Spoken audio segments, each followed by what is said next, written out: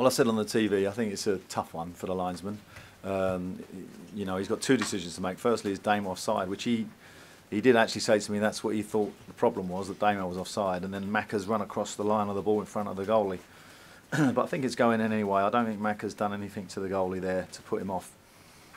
So it's a tough one. I can accept you know, we make mistakes. I ain't got a massive problem. I've had goals not given that are a yard onside, you know, so it was very, very tight. But I'm just pleased with our performance. You know, it was a really good push second half to turn around a deficit against a good Everton side. You know, they ain't got, well, 14 points now for nothing. Delaney wasn't offside. Even Tompkins was coming back, but he wasn't interfering with it. He didn't go for it. Delaney wasn't offside. No, that's what I'm saying. Delaney wasn't offside. You've had goals disallowed that you've scored. You scored. Sorry? You've had goals. No, I didn't mean me personally. I meant my team. Sorry, no, I didn't score that many. Do you think with Bentancur's goals, the club get rewarded the ambition that it showed? I think it's a good point because, you know, we've had to. He was our #1 target all summer.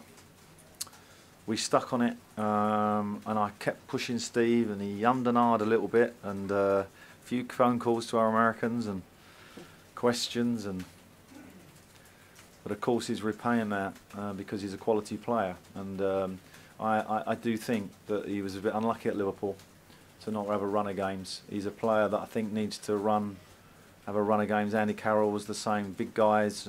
Ricky Lambert I had at Southampton was the same. And it's difficult, I think, for big guys to come in and out. So we're really pleased with him. He hasn't been on the losing side, I don't think, for us yet, which goes to show, you know, the level he's at. Have you ever come across anyone who's been in the air? Well, I've managed Teddy Sheringham and Andy Carroll, so there's good company. I think Andy Carroll and Christian are on a par. But technique-wise, Teddy was probably the best. He's a handful, isn't he? You know, anything that comes in the box. If he pulled onto the fullback, I don't think there's a fullback in the league that could cope with him. And the ball was right on the money. And if we can get quality balls in, we know he's going to score. Is that the major difference this season, Alan, that you've got somebody like that? You know, in a game like this, a tough game. Well, no, I think all our signings have been, so far, Jace, good. You know, the goalie's made a big difference. We've lost Scotty Dan today. We've come here without our captain, and you know, Tompkins has come in and been, you know, seamless really.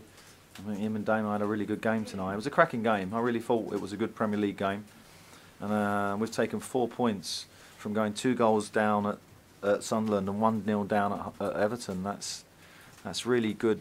That's really good for us and our confidence going forward.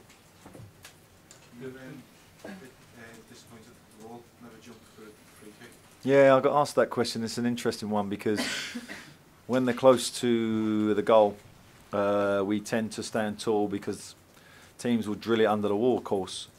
And if it's a little bit further out, we jump. And it was right kind of in that grey area of what we were going to do. The goalie made it very, very clear at half-time that we should jump from now on. The Delaney decision was tight, but also the first goal, there was an argument about whether or not it should have been an indirect free kick or a direct free kick. I mean, what was your... What was indirect free kick? Well, but that rule, you know, I don't know. Meant to put a hand up and say it's indirect, right? Yeah. I don't know. That rule seems to be getting forgotten in football, and it does still stand, does it? Can someone enlighten me? There was only an indirect free kick for obstruction. Is that right?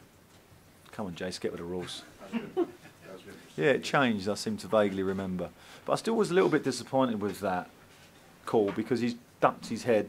Damo's gone honest attack on the ball. I mean, you know.